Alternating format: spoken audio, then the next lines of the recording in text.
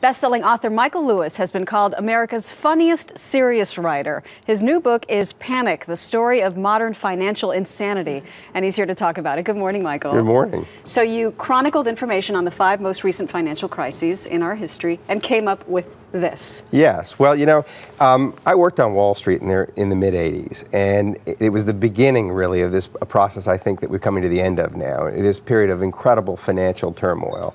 And you know, with stock market crash in 1987, the internet bubble boom and bust, the collapse of long-term capital management that supposedly threatened capitalism as we knew it, and now we got the subprime crisis. When you studied these, what was the common thread? Well, at the bottom of it all is essentially a financially unsustainable behavior in this country. I mean, it's people borrowing lots of, first the government, and then individuals taking on more and more and more debt, and in a way that you know it's not going to end well. That there's essentially kind of an insecurity at the bottom of the financial system because people are behaving in a way that they cannot sustain. If it sounds too good to be true, it is. Yeah, right? you know, well, yes, eventually. And now, but now I think we've come to this terminus. I mean, this is different than the other panics. We were weirdly lulled into this sort of weird sense of security because as tumultuous as the financial system has been, it never really seemed to matter very much. Right. You know, we always came back. We always came back.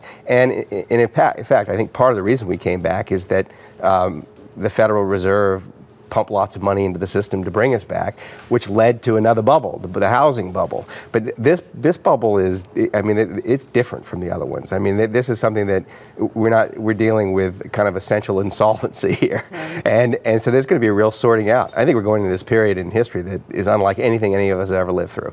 It may not be called a depression, but I think psychologically it will be experienced as such because it will be, for the first time in their lives, a lot of people, of grown-ups, they're going to experience a financial decline, serious financial decline. What do you think about all these bailouts? Everybody wants a piece of it. Well, they don't really make much sense to me. I mean, historically, have they worked? Like the automobile companies. Mm-hmm. I'd rather give the $10 billion to you than to GM. Yeah, I'd rather you give it to me too. But I mean, we give it to GM, and what are they going to do? They're just going to make cars. They continue to make the cars people aren't going to buy. Well, that's not what they say. People don't change unless they're forced to change. Right. And what they're doing, it's like enabling an addict to give them money. In the banks, it's a little weirder. I mean, when the Treasury asked for the $700 billion, they said what they were going to do with is buy bad mortgages. Then they got the money and said, oh, we're not going to do that. Right. In a matter of weeks, they said, we're not going to do that. Or we're going to invest the money in the banks. Now, I guess the idea is you give the money to the banks so that they can make smart loans. But the criteria for getting this money is to have been a bank that made so many stupid loans that you're basically bankrupt. And so it doesn't seem like you're giving it even to the right people. Now, there's something to be said for doing something.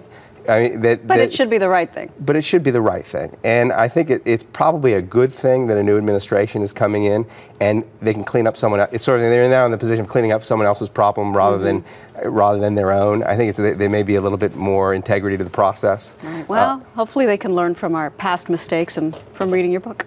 Michael Lewis, thank you so much. Thanks for having me.